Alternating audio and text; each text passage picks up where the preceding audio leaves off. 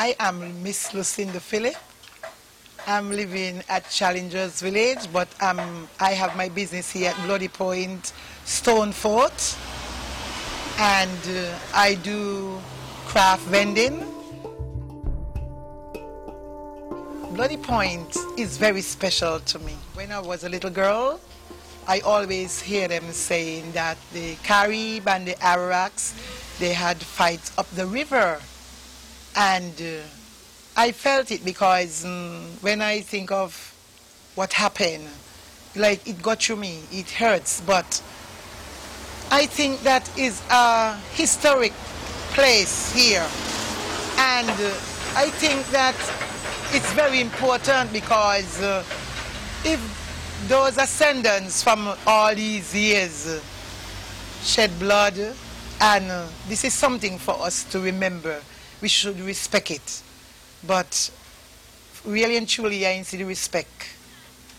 I see like people don't care, and lots of people do a lot of like throw things on the ground and keep it really nasty, and all these lot of bushes, and I would like to see it clean up nicely and make something special of Bloody Point, because this is something we can get rich from in our island, because when tourism, like when tourists comes, they can stay here and look at the beautiful Bloody Point, and they can take pictures and see the cleanliness of our island. And this historic place can bring in a lot of tourists in our country. So we need to really look at it seriously, because it's something very important to me. I feel connected because sometimes I myself see and feel the spirit of the people that massacred. And sometimes I even see shadows, like people passing, and I say, who is that? And when you look, no one. I keep looking and running to see who is passing, and I see no one. And sometimes I'll be right here, quietly, and then all of a sudden, I just feel funny.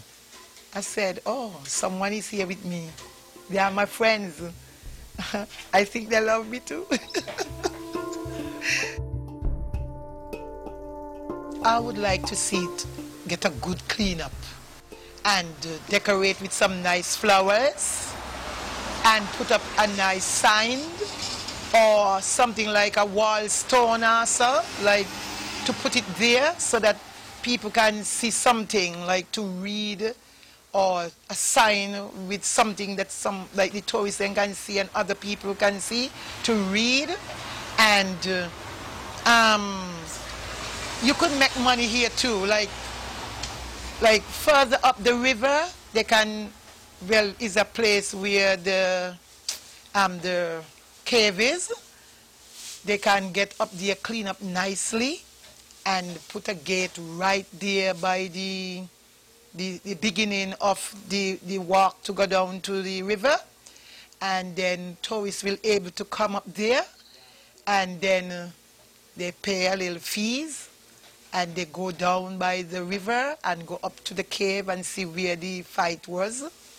And the government can make some monies there to help the country, because lots of young people staying out of school now and they don't have a job, and that money can help put in to get young people to have jobs.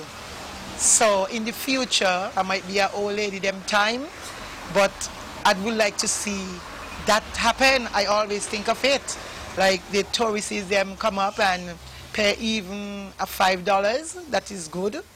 And they go down there and they go up to the cave and the drawings and see what the Arawaks and Caribs have done, you know, and they will able to make some monies from it to help the government and the people of this community and also in our country.